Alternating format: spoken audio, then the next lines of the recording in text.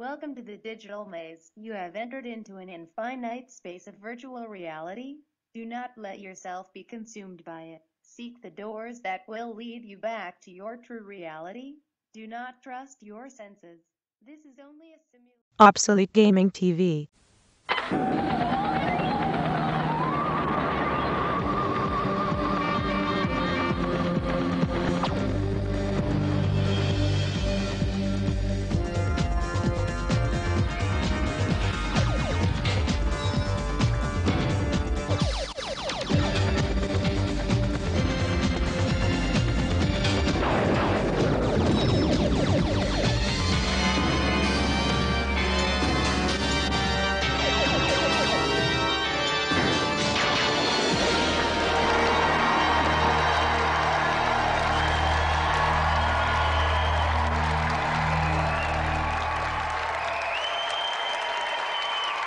Thank you.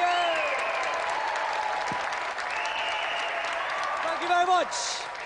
Thank you and welcome to Games Master, a truly swashbuckling blend of video game news, tips, reviews and challenges. Coming to you from our special off-show camp where men are men and the halibut get nervous. So who will walk away with tonight's golden joystick? Let's go to Games Master. Hello and welcome to the Games Week. I hope you're comfortably settled in. I thought we'd spring into action this week with a jolly caper on Super Mario World. The level I've set aside is Donut Plains 1. Your assignment is to collect 200 coins and exit the level in less than 1 minute 15 seconds. Au revoir.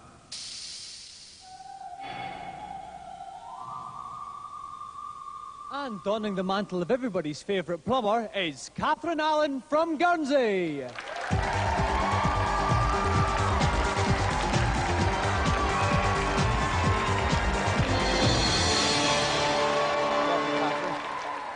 Now, Catherine, tell me something interesting about Guernsey.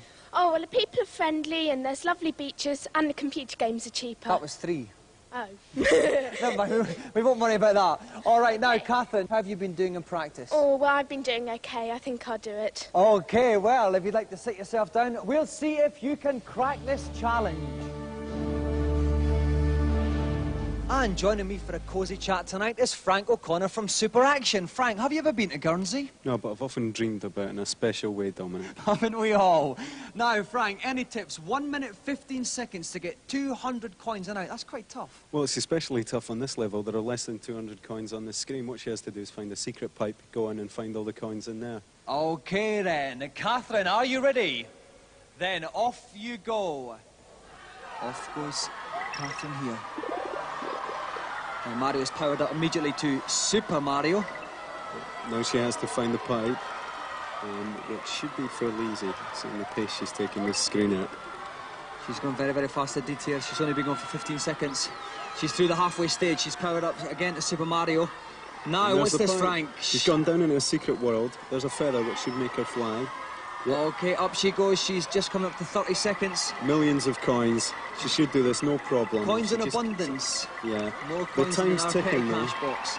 Time is ticking away, Frank. She has coming up for 35 seconds left. Still has quite a few coins to collect. That's right. 30 seconds left now. She's gone over the top once and...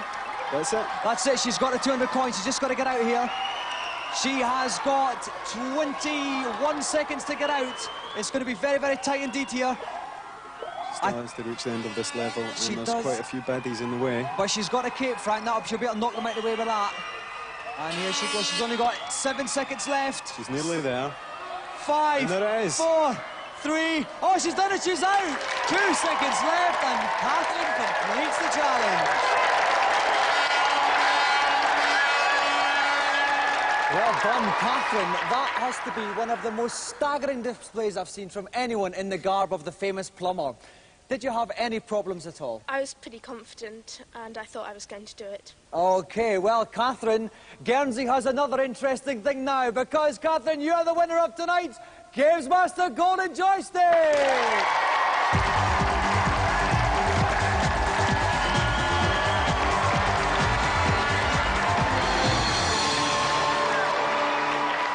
So let's have another round of applause for our gallant winner, Catherine Allen. Nice, Catherine.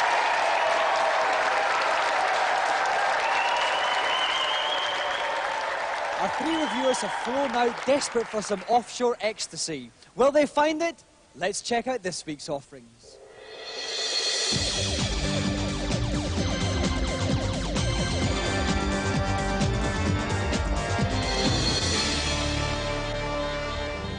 This week, gird your mouse fingers as we look at role-playing games. First up on the Super NES, defeat dastardly dragons in Draken. On first playing Draken, it didn't take me long to discover that the plot is so linear that I wouldn't be surprised if British Rail had a hand in the design. At times the animation really isn't as smooth as it could be. I spent a very long time trying to fight what I thought was a blob of jelly. I think it turned out to be a plague of rats in the end. The story goes that the Draken have left the countryside barren, which perhaps explains why there's nothing actually to do in the game.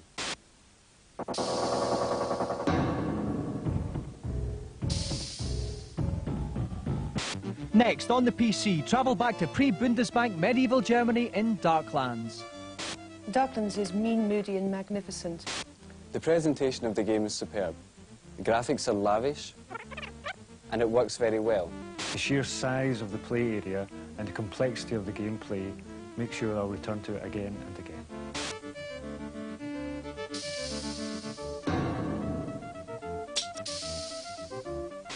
And finally, on PC, lupine mutations and other irritations in Legends of Valor. Legends of Valor is completely unrivaled in its level of detail and complexity. I enjoy playing Legends of Valor a lot, and I think it would also be a good game for people who haven't played many RPGs before, because it is so easy to get into.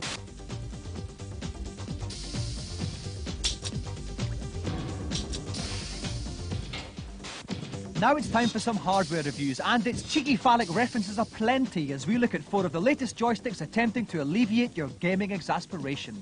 First, strengthen your Shoryukens with the Capcom Street Fighter II joystick. This is pretty good. It's more like an arcade joystick, and it's got these nice, neat little buttons on here, and you've got an added feature, which are these turbo sections, which enable you to keep your finger down on the button instead of repeatedly pushing it for quick action and quick kicks and punches. Definitely one for the Street Fighter II fans. It's good, but is it really worth the money? I don't think so. Next up, floating hands action ahoy with the U-Force. It's not like any other joystick. It's got no handle, no fire buttons or jump buttons. It works by light sensors on the equipment. The machine doesn't respond to any of your controls that you give it. It just dives all over the place. It's in a world of its own. Absolute world of its own. No good at all.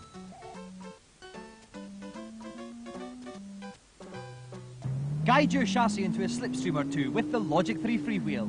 Now, this really is the driving man's dream for any kind of driving game, because it's so realistic. You just obviously turn right to right, left to left, and to accelerate you just push the whole wheel forward, and then to slow down you pull it back. It's really sensitive, but that is also a problem because it does take quite a long time to get used to. But once you do master it, it's excellent. Basically, it gets the thumbs up for me, and it's also a very good price. Finally, 3 cheers for consumer exploitation. It's the characteristics. Gone are the days of playing around with your own small and rather insignificant joystick. Instead, you've got the chance to deftly caress Batman's bulge, or do the same with Alien's fiddly bits. Got various different characters here. They've got Terminator 2 and Bart Simpson. But on the whole, an excellent range. I'm really pretty impressed with it, and I'd buy that any day. I'm Bart Simpson. Who the hell are you? All of these handpieces will be on display at GamesMaster Live. Here's all the info you'll need. The dates, December 4th, 5th and 6th. The place, the Birmingham NEC. For information and bookings, call the NEC box office on 021 780 4133. Some handy hardware hints there. Now it's special guest time, so it's over to GamesMaster for tonight's Celebrity Challenge. My next challenge has the unsavoury title of Soccer Brawl. Futuristic gladiators wage war on each other under the skimpy guise of a football match, using supercharged ballistic shooting powers to blast the opposition. To keep the carnage to a minimum, I've limited the game to 2 one-minute halves. My gaze will be most decidedly averted. Now, our challenger wanted to play someone suited to the footballing fisticuffs of this game. So please welcome Callum Green against one of the hardest men in football, Vinnie Jones.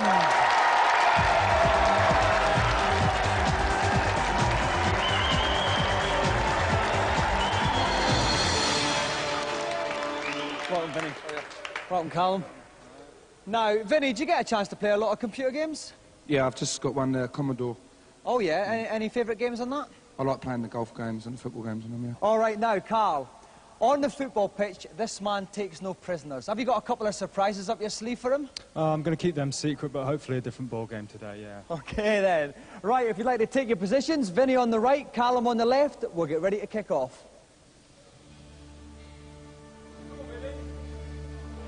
And joining me in the dugout is Game Zone's Jeremy Dawdry. Welcome, Jeremy. Thanks, Dominic. How are you doing? I'm very well, thanks. Now, Very listen, obviously, Callum's got his work cut out for him today. Any tips you can give him? Well, I think he's got a tough match ahead of him. I think just to play as dirty as he possibly can, really. And that's the key to this game. So we've got 2 one-minute halves. Are our 2 competitors ready for kick-off? Then off you go. OK, I think we have Callum playing from left to right, Japan, and Vinnie playing from right to left, Korea. So Callum's got it, he's moving up. Oh no, Vinnie's got it again now. These power meters at the top. Oh dear, I have to stop that there. Oh, it's a goal already! Oh, straight in the first half. Oh, that was a power shot there, Jeremy. That was. You look at the power meters on the top. When they start to flash, the player can play a special power move. And I think Vinnie's about to pull another one. Oh, Vinnie is... Now, this is his captain here. That's his captain with the pigtail. You can always tell the captain. Oh, dear. Superb shot. So you can actually wipe out the other players with the strength of your footwork. You certainly can. You can knock them for 6. And, oh my word, lovely sliding tackle by Callum. But unfortunately, the other man's got it. It says, oh, assisted by the post. Oh, and it's a corner kick. That was a remarkable save from close range there by Callum. Vinnie Jones is definitely dominating this match quite strongly. Certainly is. He's got it again there. It's up for a rebound. It's a diving header and a goal by Vinnie Jones. So it's 2-0. Are we going to see a comeback from Callum? I think the longer he leaves it, the more impossible it looks. Now this looks promising. Here's a break for Callum. He takes a shot. He takes out one man. Now we're coming to the end of the first half. The referee looks at his watch and he blows the whistle. So it's half-time here at Gamesmaster Stadium. Vinnie Jones is leading Callum Green by 2-0. If you want to find out the outcome of this amazing soccer challenge, join us after the break.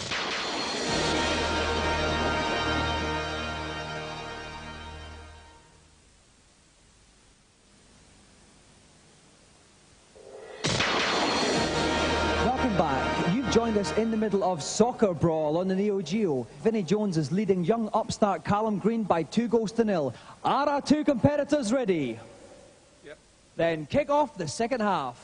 Now, Jeremy, we are looking for something special from Callum here. We certainly are. Callum's got it all to do in the second half, but I feel that he's got it in him. He just pulls it all together now. OK, the teams haven't swapped sides because this is future football and you don't mess about with girls' blouse, things like that. Not at all.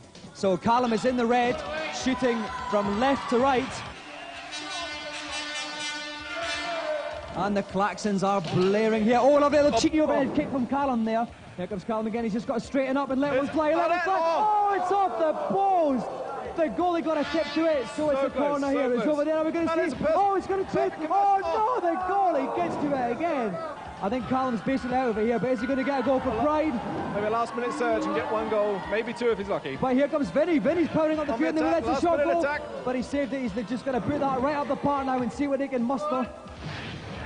We're getting very, very close. The time is ticking away. The referee looks at his watch. He's carrying on. Oh, my word. A lovely save by Callum's keeper. There's people on the pitch. They think it's all over. It is now.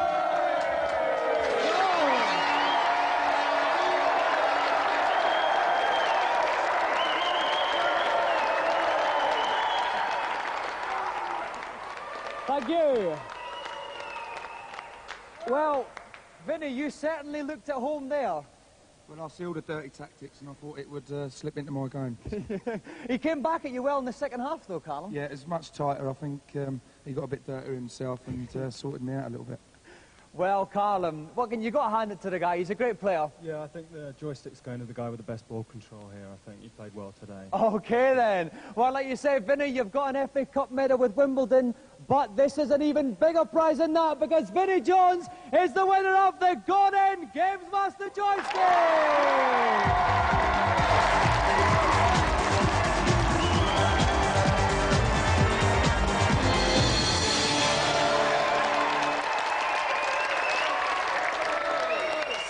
Let's have another round of applause for Callum Green and tonight's special guest, Vinnie Jones!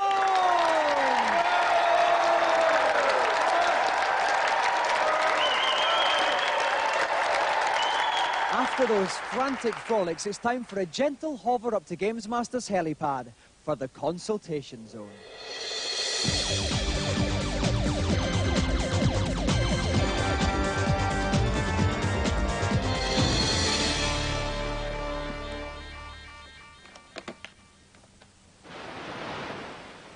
Welcome up to the helipad. What's your query? On Super Mario World, when I'm flying around the ghost house in the Valley of Bowser, I can see a key, but I can't get to it. Can it be reached? It can indeed, so listen carefully. The opening is obviously too small to fly through, so collect the P-switch and return to the mystery block. Strike the block from beneath, and a fountain of coins will magically appear. By pressing right, then up on your D-pad a few times, this stream of golden currency can be guided to create a series of steps toward the key. Then strike the P-switch, and the coins will turn into blocks, which you can ascend to reach your goal.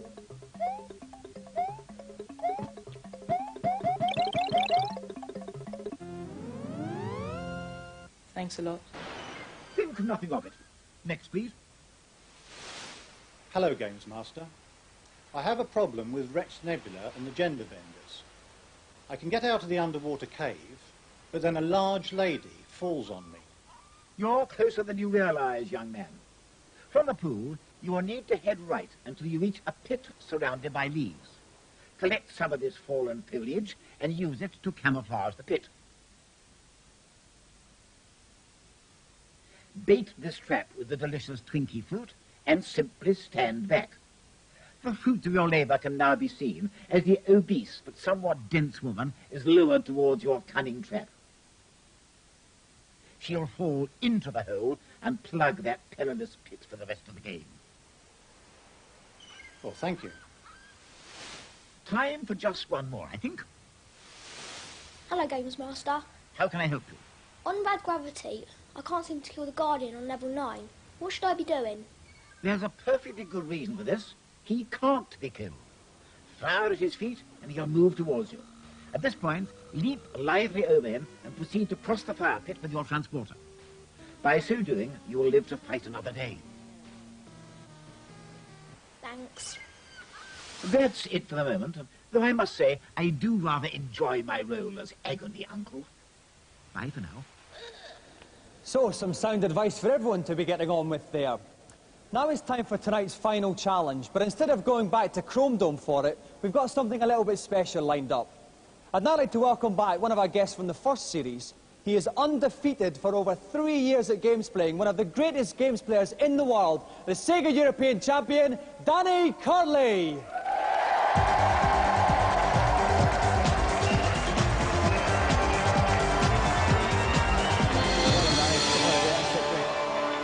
So, listen, Danny, we know that your job is actually as a games tester. Yeah. So how many hours a day do you play? 7. Yeah. Now, Danny, because you're so good, this isn't just any old challenge. What we're going to do, we're going to throw it open to the audience. Anybody in the audience can nominate any Sega game, and you will take them on at it. How do you feel? I'll have a go at it anyway. OK, so if there's anyone in the audience who fancies the chances on any Sega game, please stick your arms up. OK, right, there's quite a fair few there with their arms up. And, oh, tell you what, there's a rather enthusiastic young gentleman there with a quite natty little cap on. Could you please come down, please? Give a round of applause for our challenger.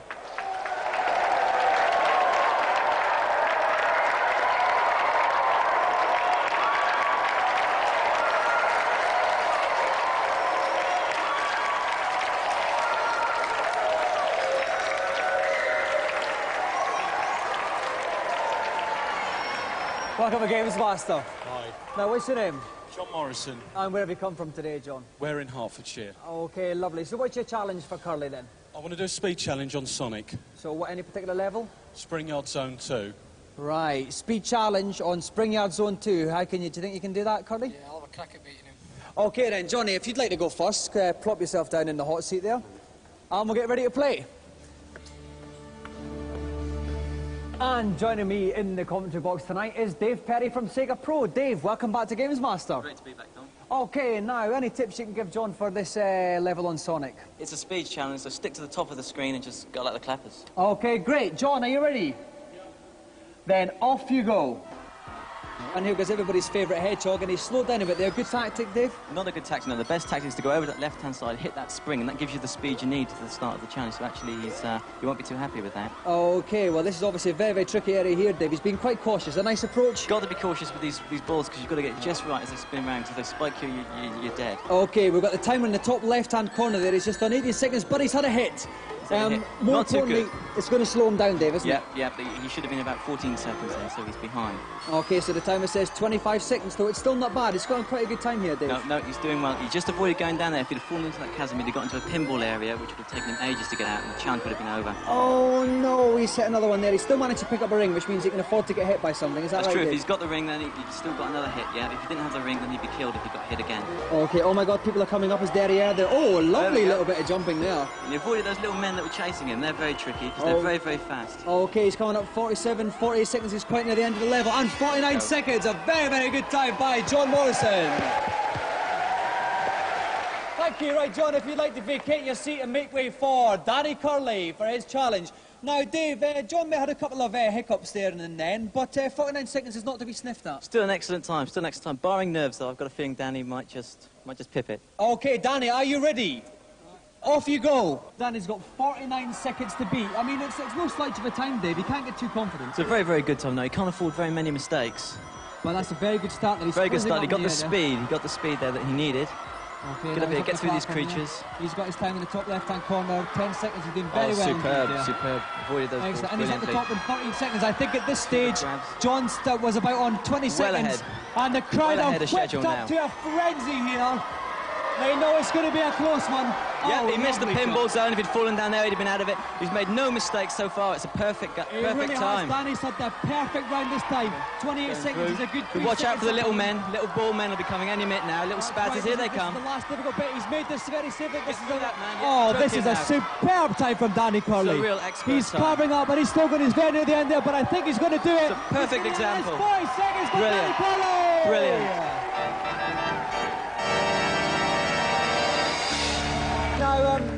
Now, John, bad luck, mate, but it was a very good time you got there. So what was the difference in the end, do you think?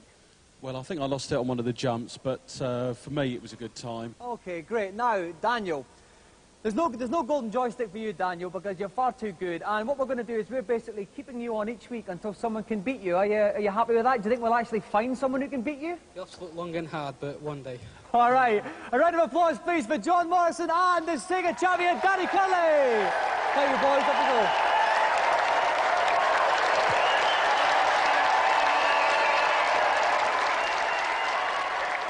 Well, another show reaches its joyous denouement. On Auntie Mauritius Hostess Trolley tonight, we have salmon and broccoli quiche. We'll see you same time next week. Good night.